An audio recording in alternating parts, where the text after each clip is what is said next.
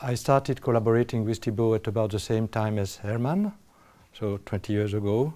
And it has been one of my most fruitful and enjoyable collaborations. Fruitful because I learned a lot of things, not only the material, but also the way to address physics problems.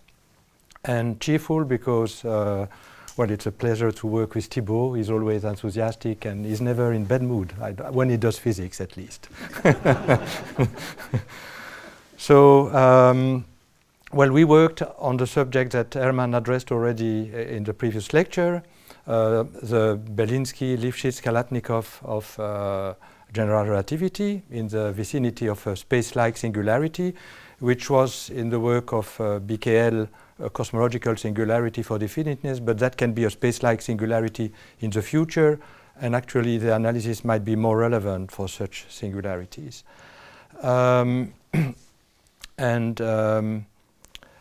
I will address this problem not by following, let's say, the standard point of view. I will follow a different point of view.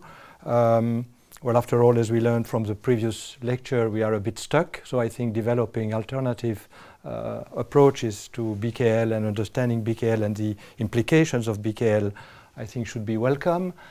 And also historically, it's actually the way I got interested in BKL a long time ago.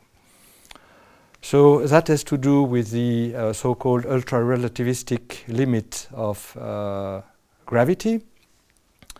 And that can be, so I'm not sure it will be useful, but I think at least it's fun. Okay. So if you look at the Poincaré algebra, which describes relativistic physics, it has many contractions, and there are at least two interesting ones. One, which is rather familiar, is a Galilean algebra, which you obtain by taking the limit when the speed of light, where the speed of light goes to infinity. Of course, you have to be more precise when you define the contraction. You have to say which generators are perhaps after a definition kept finite and which are not. And so this is a bit sketchy, but you take C go to infinity, and you can see, and you redefine the boost generator Bi, and the energy E, as I've shown on the slide. Let's see, yes, it works. And so if you do that, you find that the boost now commute, and also the energy momentum relation, so the commutation with the boost of Pi and E are modified. So you get a 0 here. Well, actually, there is also the Bachmann algebra. I will say one word where there is a central extension, but I will say that on the next slide. That's the limit which is familiar to us. So velocity is small with respect to the speed of light. And then there is another limit, another contraction of the Poincaré algebra that you can consider, which is the opposite contraction, where the speed of light goes to 0. And so if you make these redefinitions and keep the new generators finite in the limit, well, you can show that again the boost will commute. Well, CB, well, there will be a C squared here, and C goes to 0, so you get a 0. And the energy, the commutation of the boost with the energy and the momentum will be changed, but now changed somehow in the opposite direction. So E with B is 0, but P with B produces E, so the opposite to that. Now, the Galilean algebra, or actually really the Bachmann extension, which has a central charge. So in the commutation, when I say commutation relation here, I'm really, well, you can use the generators and it's really a commutation relation. If you are Hamiltonian minded, these are the Hamiltonian generator and it's a Poisson bracket relation. So, well, whatever they are, so let me use the word commutation relations of P with B. Instead of having 0, you can actually allow for a central extension, which is the mass, and this leads to the Bachmann algebra. Well, it is well known that this is actually relevant for the non-relativistic limit of Einstein theory, so the Newton-Cartan gravity. And the Carroll algebra is relevant for its ultra-relativistic limit, the opposite limit, which is sometimes called Carroll gravity because the Carroll algebra, well, because it's based on the Carroll algebra. And the term Carroll algebra was coined, I should have said it on the previous transparency, by Lévy-Leblond, who was studying the possible contractions of the Poincaré symmetry. And actually, and this is why I'm talking about the Carroll algebra here, the ultrarelativistic limit controls the dynamics of the gravitational field near a spacelike singularity, so the so-called Belinsky-Kalatnikov limit, BKL limit of gravity. And as we heard in the previous talk, it has revealed intriguing connections with infinite-dimensional Kac-Moody algebras, which in the case of maximal supergravity is E10. And so I would like to describe in this talk some more Carroll invariant theories and briefly review the connection with the BKL behavior. And so I will first discuss Carroll causality, so causality in Carroll invariant theories, which is extremely simple. And I will compare and contrast it with the causality in Galilean invariant theories. And the main point that I want to make can already be illustrated on a very simple equation, on simple system, a scalar field in Minkowski space, which is Poincaré invariant and described by the Klein-Gordon equation. Here is a Klein-Gordon equation where I kept the factor of c explicit. And we want to see what are the limits of this equation when c goes to infinity and when c goes to 0. Well, when in the non-relativistic limit, so when c goes to infinity, time derivatives are dominated by spatial gradients. And the equation reduces, well, you drop this to the familiar Laplace equation for phi. If there was a source, it would be the Poisson equation, which implies instantaneous action at a distance. If I have a source here, rho, and modify the source, immediately the field phi will feel it and will adjust to the change in the source. So this is the familiar non-relativistic limit of the Klein-Gordon equation. And in terms of geometric structure, one can understand this as the fact that the line cones completely open to the hyperplanes x0 equal to constant. C goes greater and greater. In the limit, the aperture of the light cone gets maximum, and light cones become hyperplanes. And so causality is very simple. You have to move forward in the future light cone. That means just forward in x0. Okay, so any motion with x0 is causally possible. Now let's look at the opposite limit, Carroll invariant theories. So in the ultrarelativistic limit is just the opposite. So if I go back to the Klein-Gordon equation, now this term will so time derivatives. So this is meaningful when time derivatives dominate spatial gradients. And so you drop spatial gradients in the Klein-Gordon equation. Interestingly enough, you still get something that depends on time. So it's still a dynamical theory. It has actually the same number of degrees of freedom as the relativistic expression. But you see that, well, it's a very simple equation. It's just an ordinary differential equation with respect to time.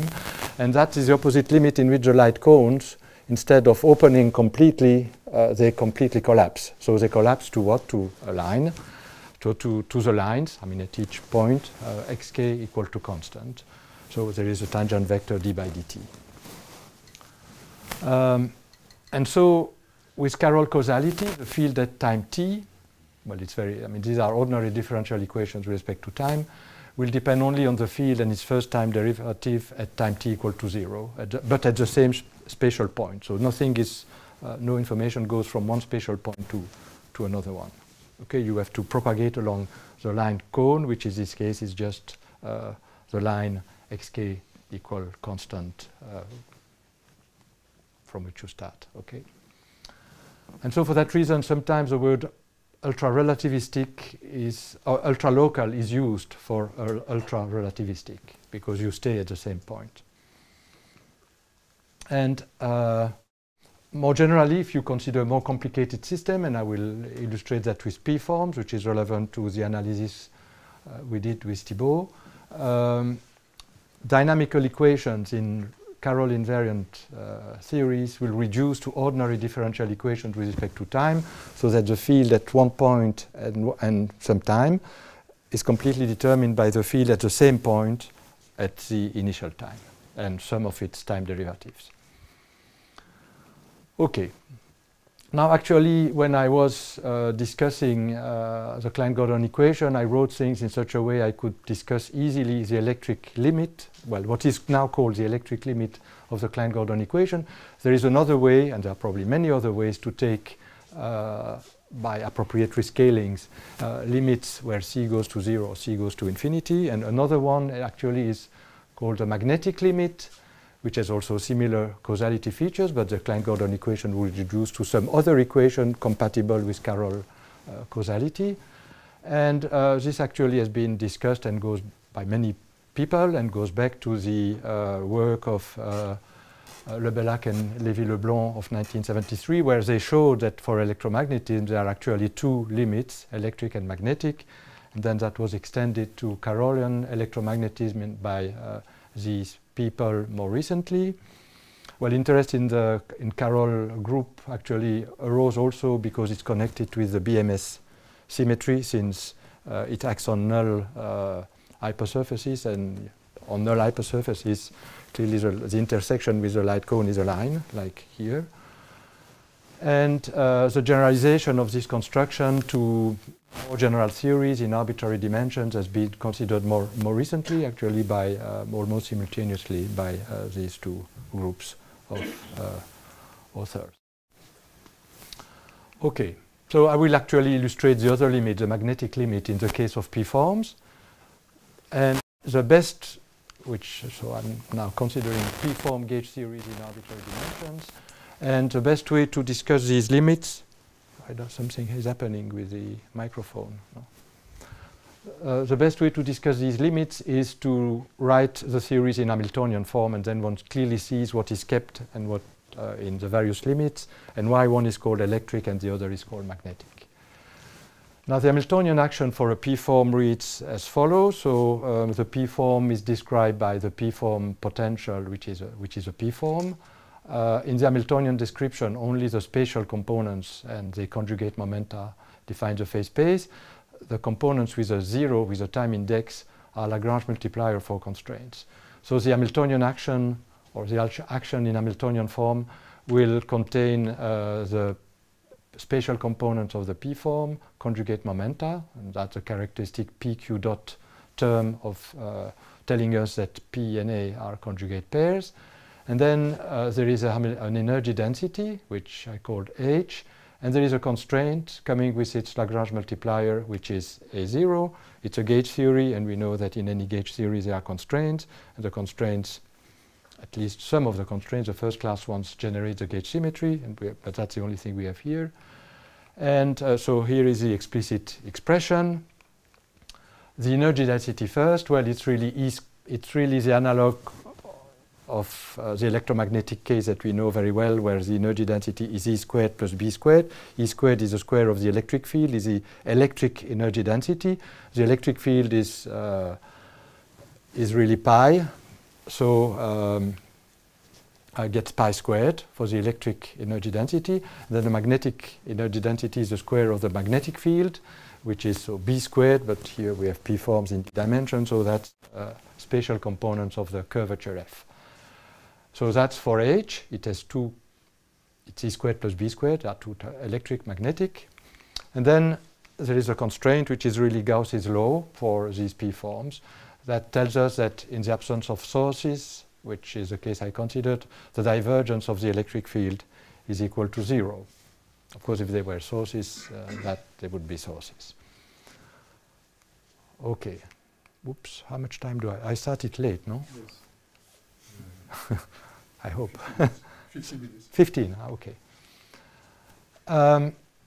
Now, well, maybe I should have stressed c. So you see that the velocity of light, so I naturally, with this choice of variables, naturally appears here, c squared, and there is no velocity of light here. So if you take the The magnetic limit is actually the one that you obtain by the direct c goes to 0 limit of that expression, and you cross out then this term.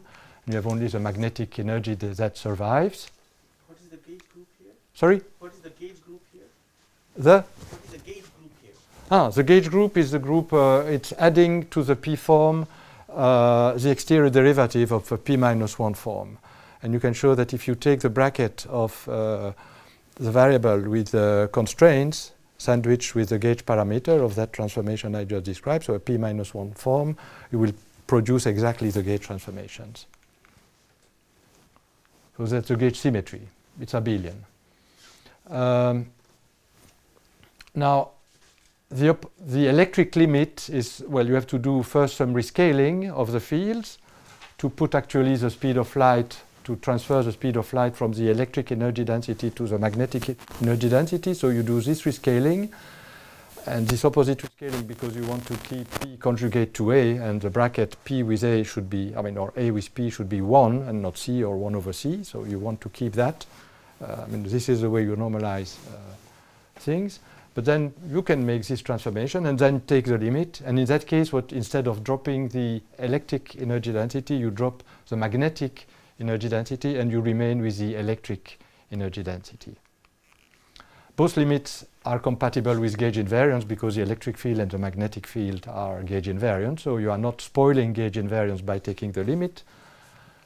And it takes the same form. There is no c in the constraint.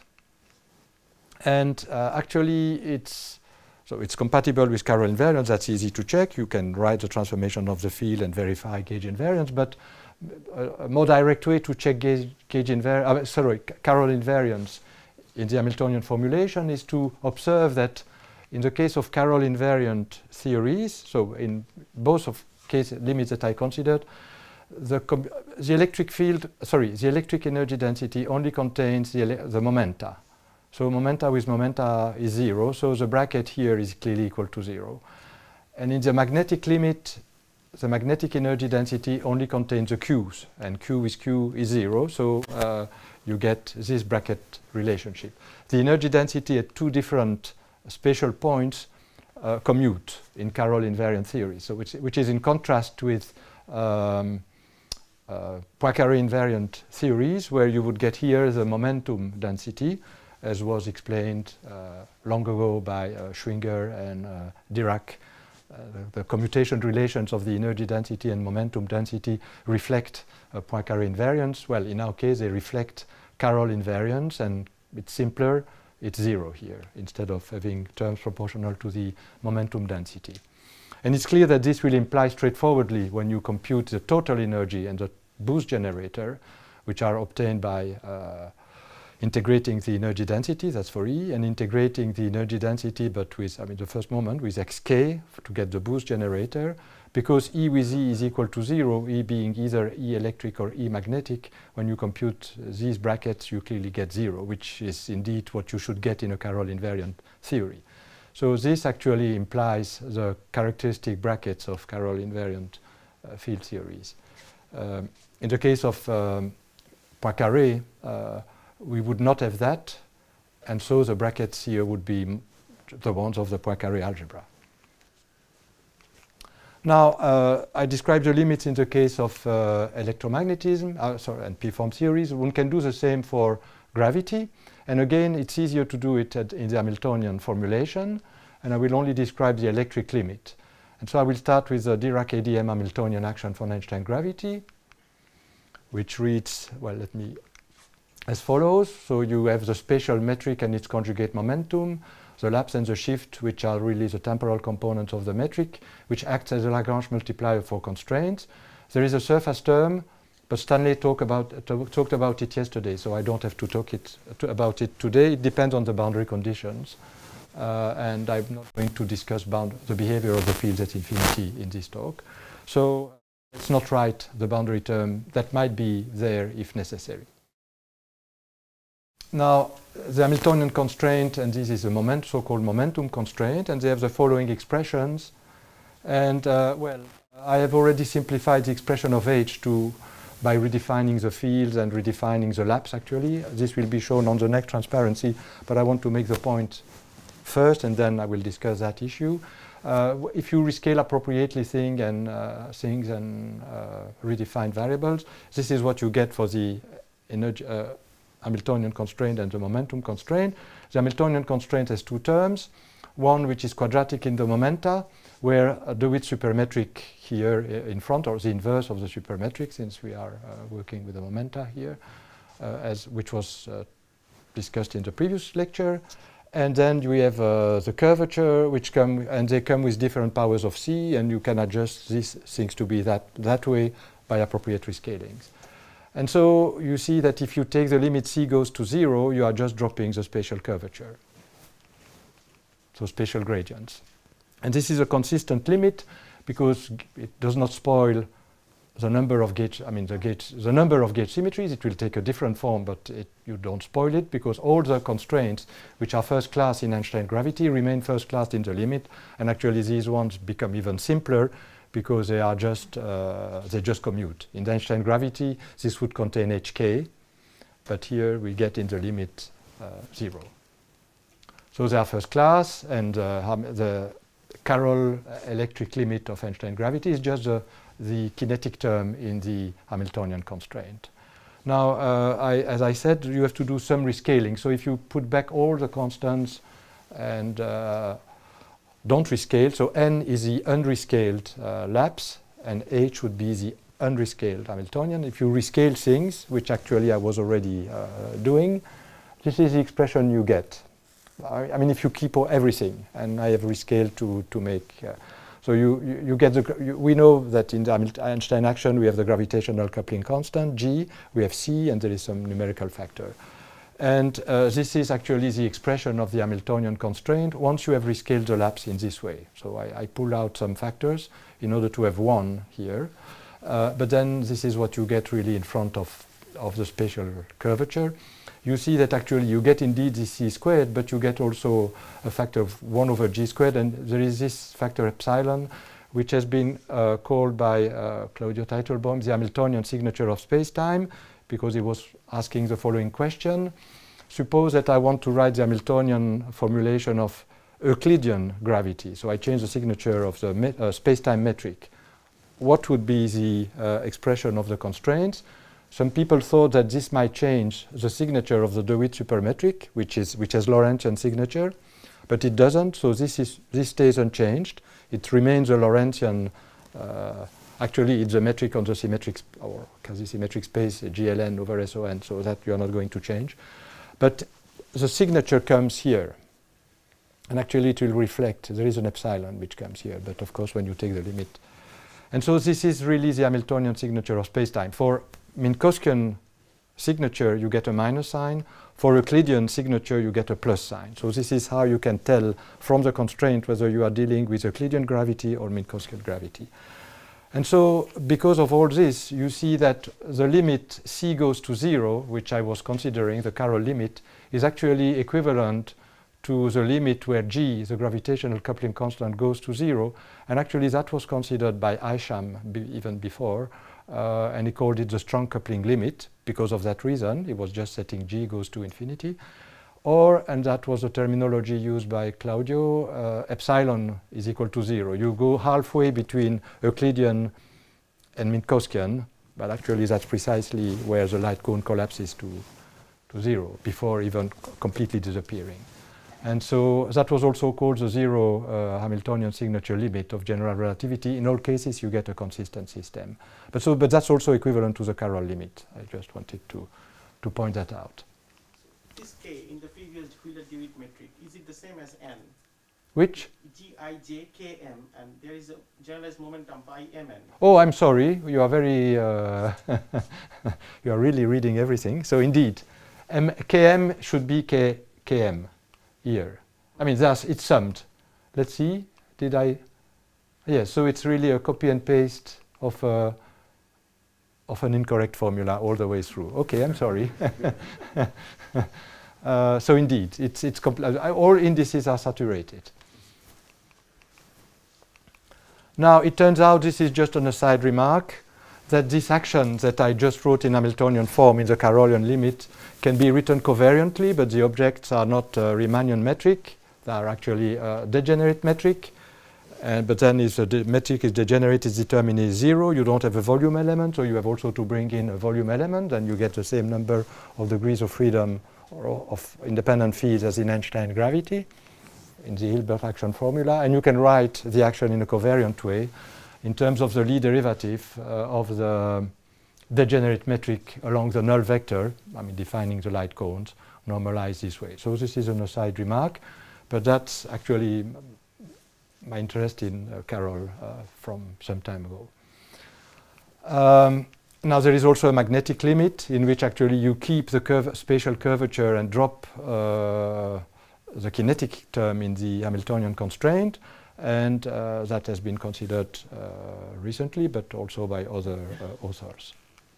So why is this relevant to the BKL limit? It turns out that in the vicinity of a space-like singularity, 5, okay.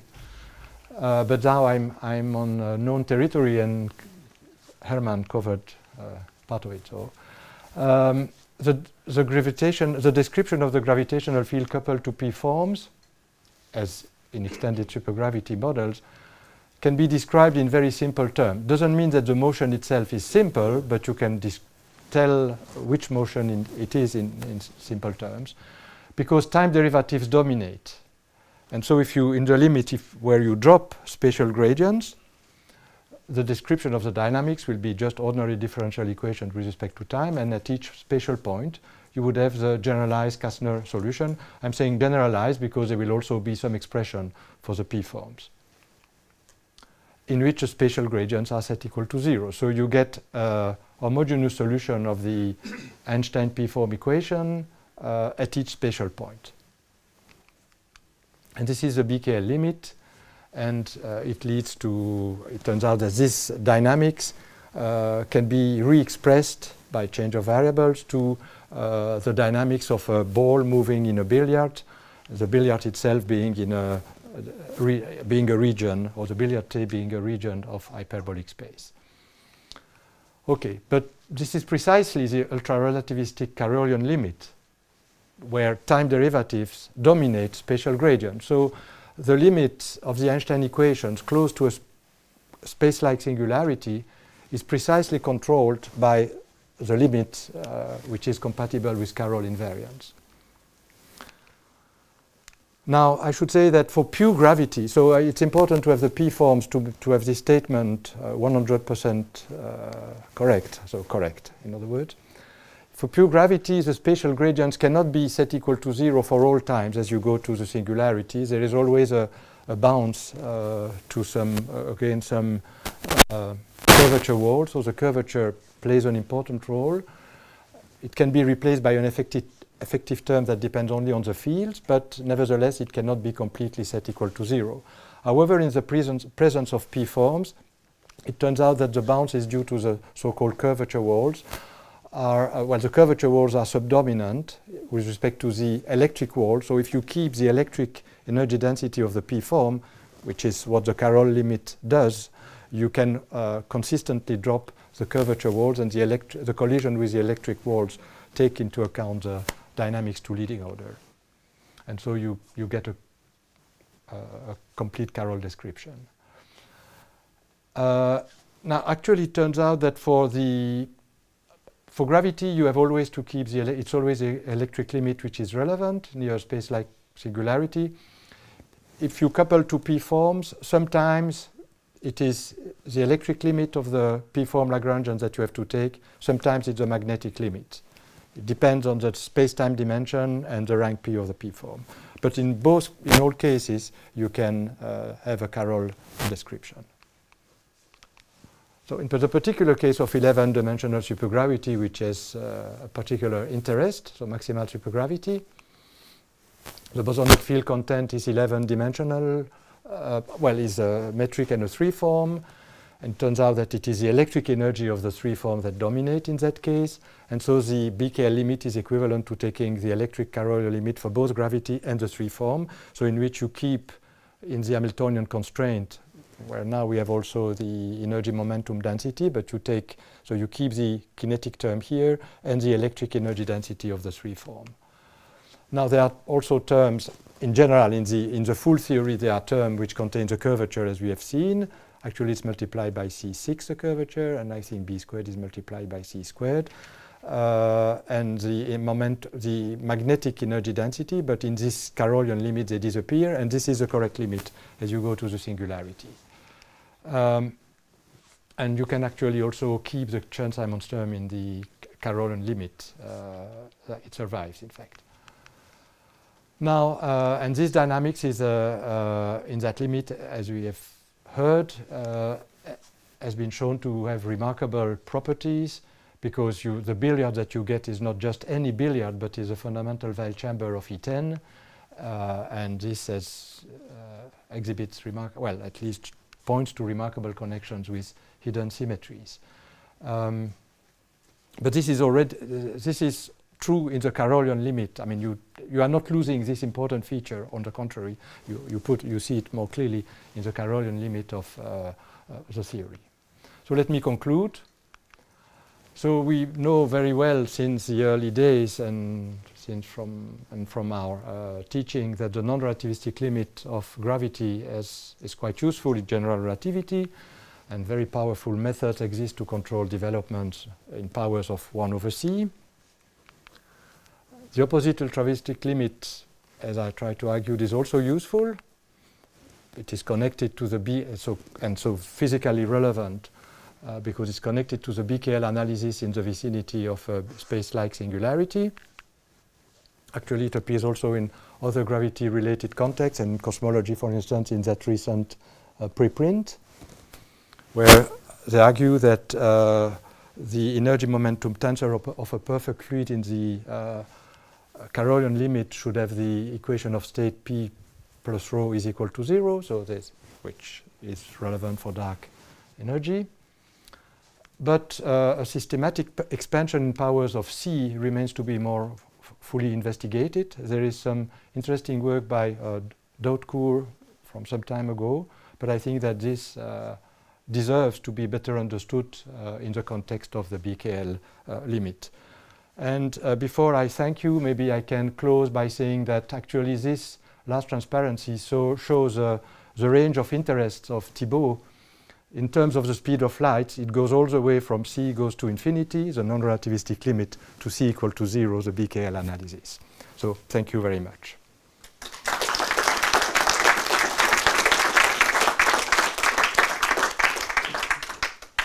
Thank you very much for the nice talk and keeping the time. One or two questions? Yes, there is a question. Please? Yeah. So if you just replace this abelian gauge group by non-abelian, if you impose some duality between magnetic and electric component, then we get SL2Z, and then the solution of this Wheeler-DeWitt equation psi, as in the previous talk, then if we impose SL2Z invariance, then we get an automorphic form. Is it true or something? I would think that this is true too, because you see here we have the same Wheeler supermetric, we have the same superspace. Just that the dynamics is different, but I would think that all these constructions based on symmetries remain valid. So just imposing a non-abelian group is set. But it's okay. I'm not sure there are probably two things involved in the questions. Okay. We can talk after if you want. Okay. Last quick question. There's nothing on the chat, so thank you very much. Thank you.